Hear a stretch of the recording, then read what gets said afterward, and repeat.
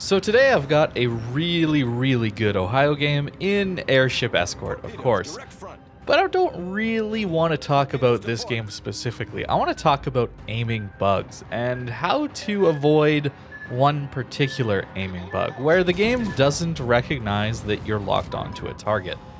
And this is something I've known about for a long time, and I just really hadn't crossed my mind before. If you've been watching the streams or some of the videos here with Battleships, you'll know that I've been very frustrated by Battleship Dispersion and a lot of these salvos into broadside targets at relatively close range where I just miss everything or get a couple of hits. You've probably had those experiences yourself, and I feel like I've found a bit of a fix here, or more like I remembered a fix that somebody else told me about, where you lock on and then manually unlock and relock on again. So the default key is X that you can use on your keyboard that will manually lock on to different targets. I've actually got it rebound to spacebar, and you're going to notice throughout this entire game, I'm going to lock on, unlock, lock on, just like this, before every shot. And I found that that gives me much tighter dispersion. Now, it's not going to be noticeable on every salvo, but overall, over the last couple days I've been playing like this, I feel like my battleships are far more consistent. I feel like it's very noticeable to me as a player, which is really nice. Something that I've been very frustrated with about this game and Battleship specifically for quite some time, I feel like has been at least something mitigated. All right, I can mitigate it just a little bit. There are other aim bugs, of course. We're not just dealing with lock-on issues, right? There's going to be ones where your shells land short. There's an auto-aiming system that takes into account the speed and the direction of the ship that you're shooting at, trying to lead a little bit for you.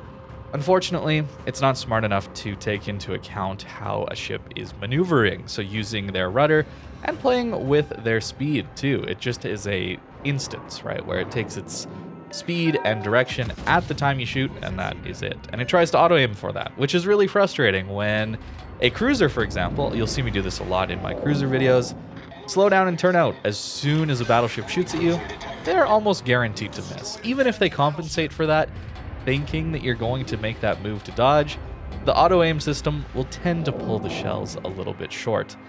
And of course, we have to talk about islands, right? So shooting over islands, anytime an enemy ship is near grounding or is grounded on an island, this whole auto-aim stuff that tries to compensate and help you hit things actually makes you miss more often. So there's a few issues like that.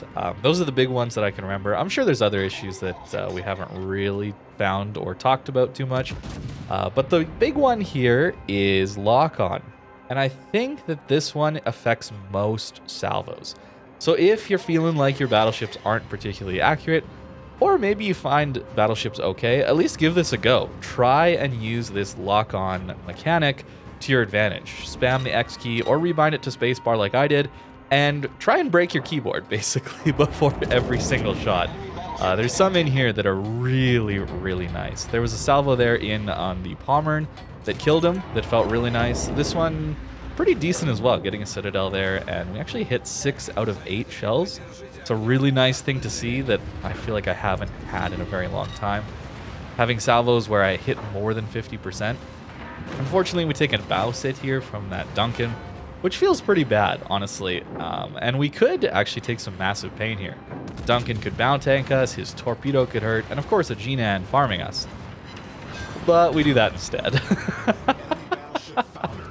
I feel like I can rely on these guns again, and I can make plays where I can push in aggressively, counting on my guns to do damage. It's kind of been the last 2 days or so where I've been playing the game. Lots of battleships since I've started doing this again. Like I said, that this is something that people have known about for a while at the highest level. I'm sure those of you that are watching, if you're watching and you're from 07 or some of the other clans that I've been in at a very high level, you'll know that I'm just dumb for not doing this because you guys have told me to do it over and over again for years at this point. I don't know why I had forgotten about this, but the last 2 days have been very nice. So I am definitely all on board for unlock, lock on, unlock, lock on again. And you can see here, G-Nan gets away with one, right? So it doesn't work all the time. There are other issues. Maybe that was just bad dispersion, although that one looked like it wasn't very locked on or some sort of aim bug that we were dealing with there. But I gotta say, I am much, much happier while playing this game now that I feel like my guns are actually going to go where I aim and they're not just gonna land all around an enemy ship. Look at that salvo! Look at that! I feel like I haven't seen that kind of salvos in so long. Or if I do, it's one in every few games or something like that. I'm very, very happy with this. In this Ohio game, for example, we have 50 hits and 161,000 damage. Like, what? It's not even damage from secondaries, really. That is an insane damage to hit ratio. And yes, we've got citadels, we're catching broadside targets, but that's what a battleship should do. It should do damage on low number of hits. I think you should be trying to maneuver your battleship to find those broadside targets. Take your time with your salvo, use your concealment. Surprise people with that one devastating broadside hit.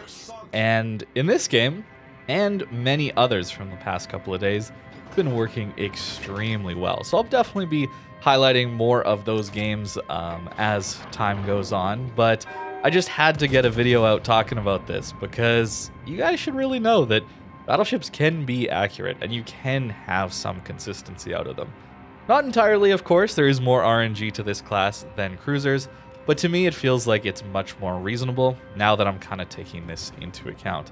Of course, you still have to do the work of aiming your targets properly, right? Like this G-Nan, I'm pretty sure he would have out-accelerated those shells, so thankfully our Iowa takes them out.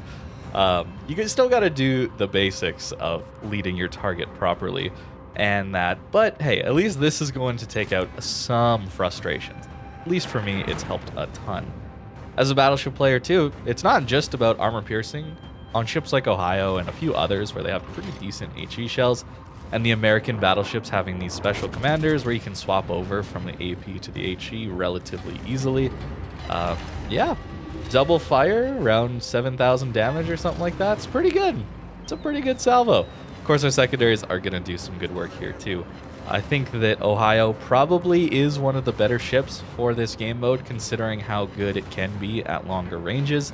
And at close range, it just brawls things reasonably well. It's not going to win a 1v1 against a Kurfürst or a Preußen.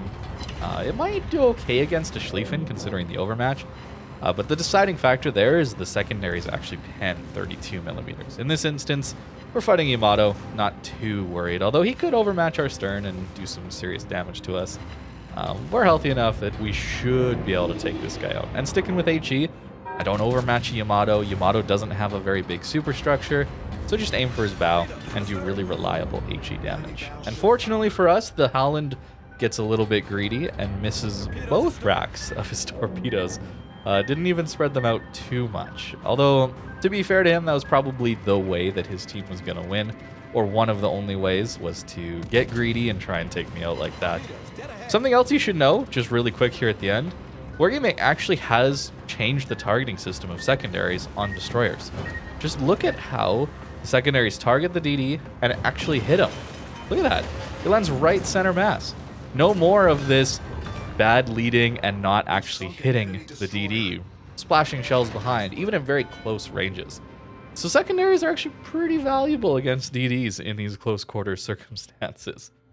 So a really ridiculous game, 220k, Kraken here. Of course, we don't get the achievement, unfortunately. There's only the Airship Escort specific ones, but a really fun game where I had a consistent battleship. So just to show you guys really quick what I've done here in the settings, we go over to controls and we want to scroll down all the way until we get into weapons and lock targets. So you can see X is default. I've just put spacebar in here and I just smashed my spacebar key a couple of times before I even shoot. And yeah, it's been really, really nice. The build on Halsey for the Ohio looks a little like this. Specifically for Airship Escort, I find that I'm getting a lot of value out of close quarters combat in this game mode specifically. I don't know if random battles this would be quite as good as taking some extra healing or even concealment. But here where people are pushed in a little more, that 10% reload is almost always used. It's very, very nice to have. We're not really changing much on the upgrades though. This is basically what I'd be running in random battles anyway. We are, of course, taking Artillery Plotting Room Mod 2. Got to get good dispersion any way we possibly can. And now it seems like I can avoid at least one of the aiming bugs most of the time. So let me know what you think in the comments down below. Thank you very much for watching this video. And hey, I hope your battleships are a little more accurate now. Definitely go check that out and have some fun with that. Thanks for watching, and I'll see you in the next video.